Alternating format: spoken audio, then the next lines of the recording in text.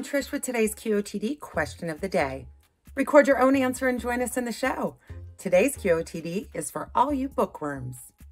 We're asking fans, is there any book so bad it should be banned? There was a parent group in Kansas not long ago that tried to get Charlotte's Web removed from its libraries over themes of death and talking animals. So are we taking things too far, guys?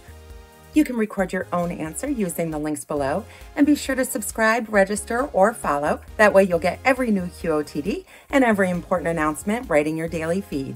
Yes, thank you everyone who's watched, voted, and recorded so far this week. Remember, the top voted answers make it into our Thursday Big Show, so vote and record away. So you tell us, fans, is there any book so bad it should actually be banned?